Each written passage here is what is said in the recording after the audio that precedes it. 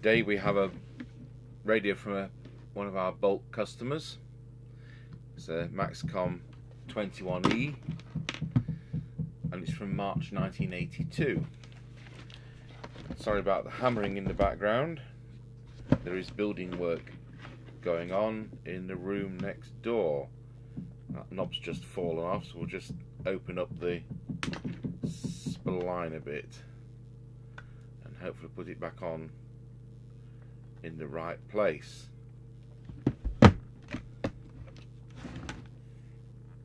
So at the time these were a bit of a problem for suffering from desense, but with so few users on these days, shouldn't be a problem at all. So we'll open it up, because after all these years it's bound to need some adjustment.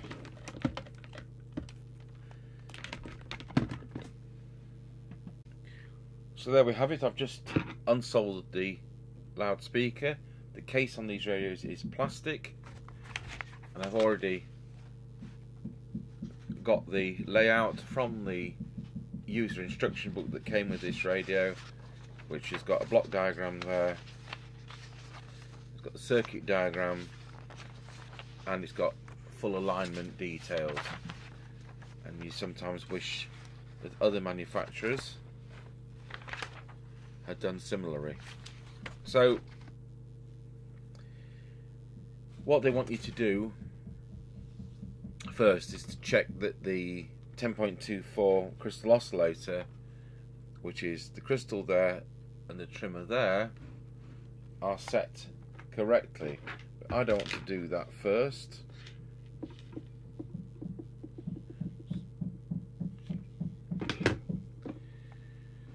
What I want to do is get on with the transmit power. They also talk about VCO alignment, and we can test that, we can show you that.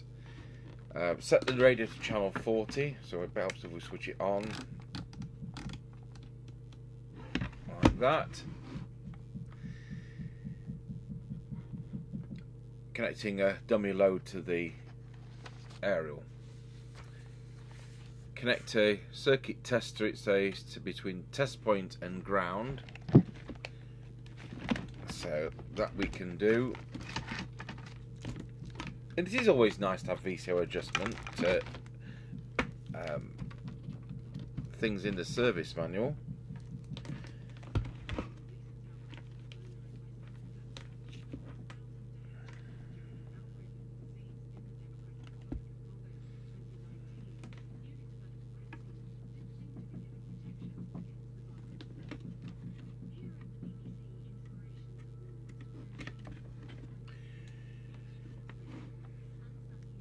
So the test point for the VCO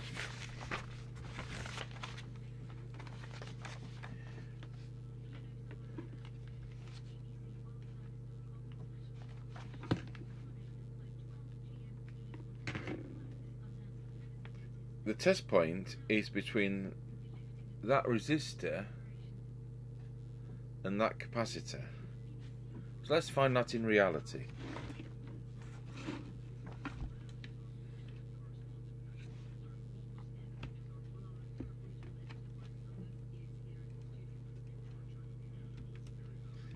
So in reality, and this is going to look awful because it's a digital zoom as we go in and on this camera.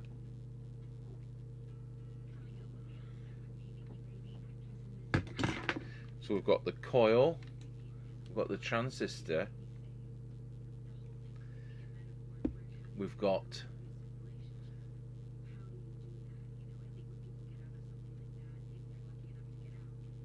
it's there, isn't it? Well, that's the diode. So it's next to, it's a mylar capacitor. It's probably easier on the other side.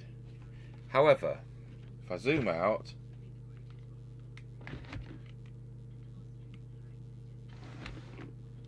I've got 2.88 on the meter by pressing that into the wax onto that connection. And what it says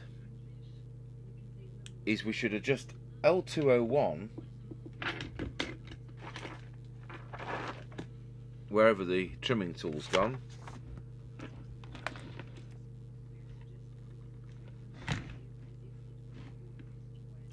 So, having got the trimming tool, it says adjust L201. So they want you to adjust L201 till you've got approximately 3.2 volts, and we need to be on transmit, and I haven't got the mic plugged in.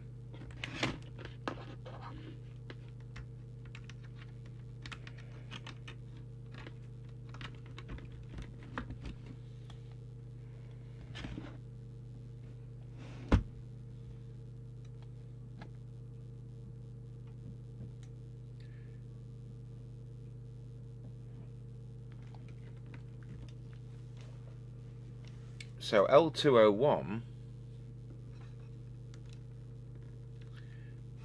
is the wax filled coil there. Now I'm not going to adjust this, but I'm going to check it's within the constraints they mention. What they want you to do is to check on receive on channel 1 and to make sure it's between 1 and 2 volts, which it is. So that's correct. And what they also want you to do is to check that it's in lock on all channels. So we'll go to channel 40, and that's under 4 volts, so that's fine. So we're going to transmit on channel 40, which we know is 2.1, and we're going to go to channel 1 on transmit, and it's 0.98. So tell you what, we are going to adjust that slightly because that is under the 1 volt. So although it's never been touched in its life, perhaps some component change has made that happen. So I wouldn't normally touch them unless it's out of lock. So we're back to channel 40, we'll go into transmit, and we'll try and bring that up.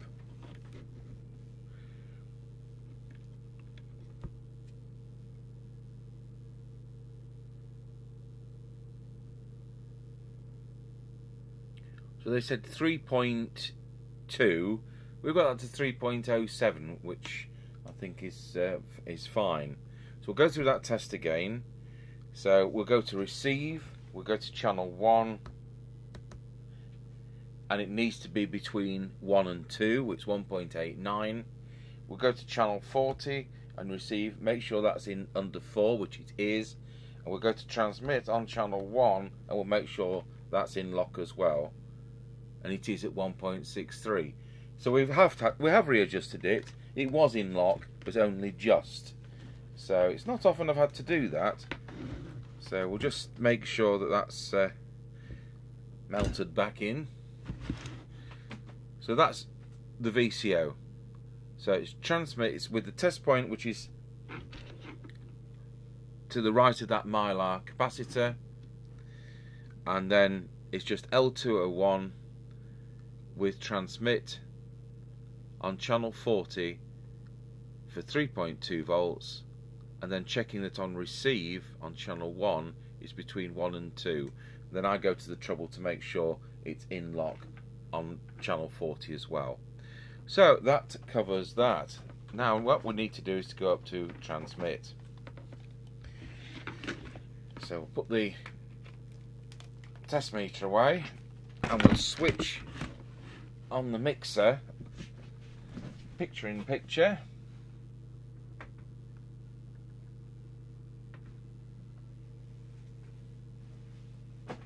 So you can see what power we're doing.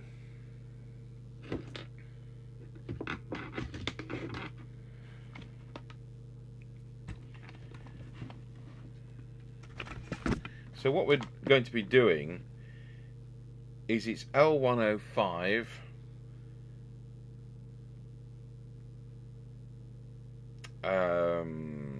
first it's L105, which is that one, then it's L111, which is that one, L112, which is that one, and L66, which is that one. So first, second, third and fourth. So let's go for that.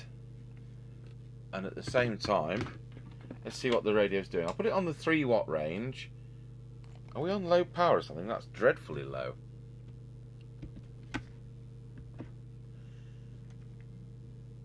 Oh dear. It's only doing... What's it doing? If that's 3 watts, it's only doing 1.5. Just check it's not on low power. No, that's low power. No, that's not ideal at all. No wonder he's brought it in for service. So let's see what we can peak on that one. So that's already peaked.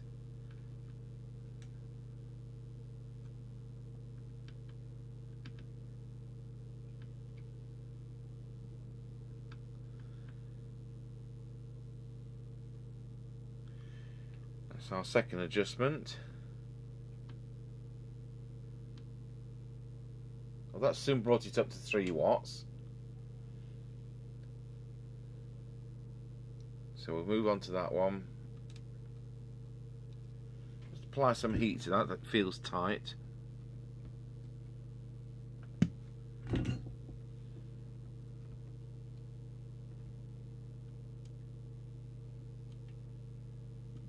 That feels like a broken core, so we'll skip that one unless we've got to go back to it.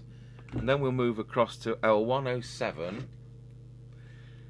L109.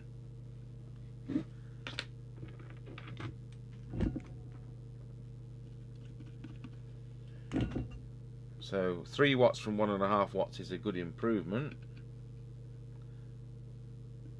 No, that's still going to be tight.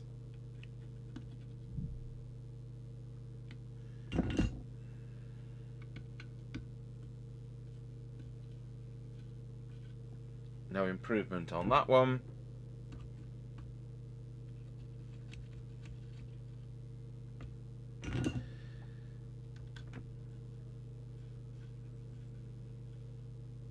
And no improvement on that one. So I think we've got to do something about that one, which is broken. So I'll pause the video and we'll unsolder it and see whether we can get the core out from the other side. So having taken that coil out and turning the core around the other way and kind of gluing it back together, we can now go into transmit, and we now have a full 4 watts. So that's that bit fixed, and that's a good improvement from 1.5 watts. So whilst we've got the camera on this meter, we'll go into deviation and let's have a look what we have got. Wallow. That looks something like. Let's put the little oscillator on it.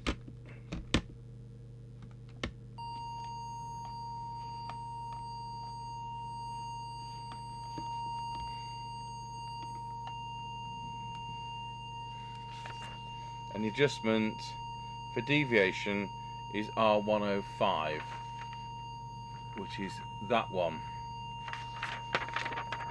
So in the radio,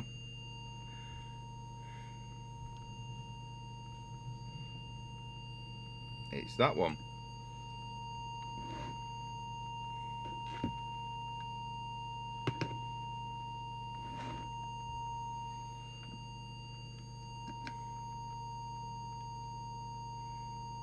See how that reads.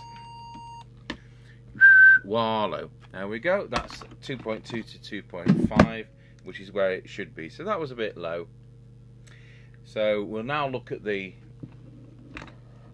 meter on the radio, and when we key up, it needs to be reading somewhere like 4. It's actually lighting all 5 up. Let's have a look what the adjustment is for that.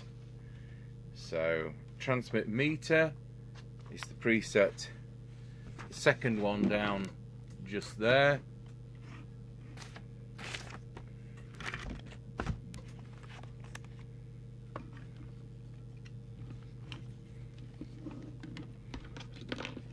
So we'll get the yellow tool ready key that up.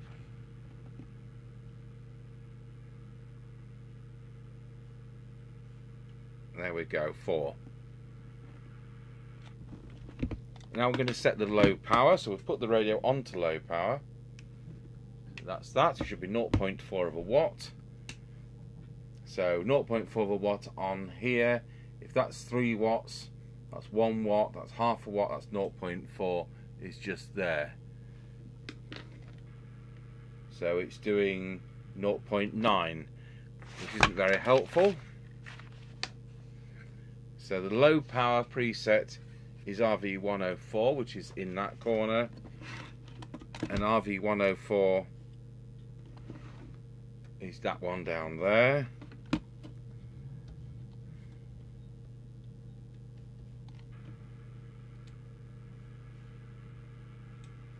So there we go, 0.4 watt reset, and it just lights up one on the meter, which is what you'd expect.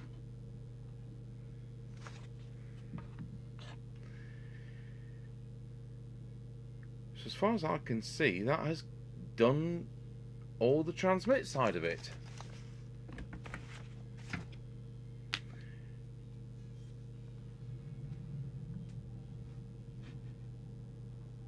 So I'll switch that back to high power, and we'll do another video for the receive side of this radio. Welcome to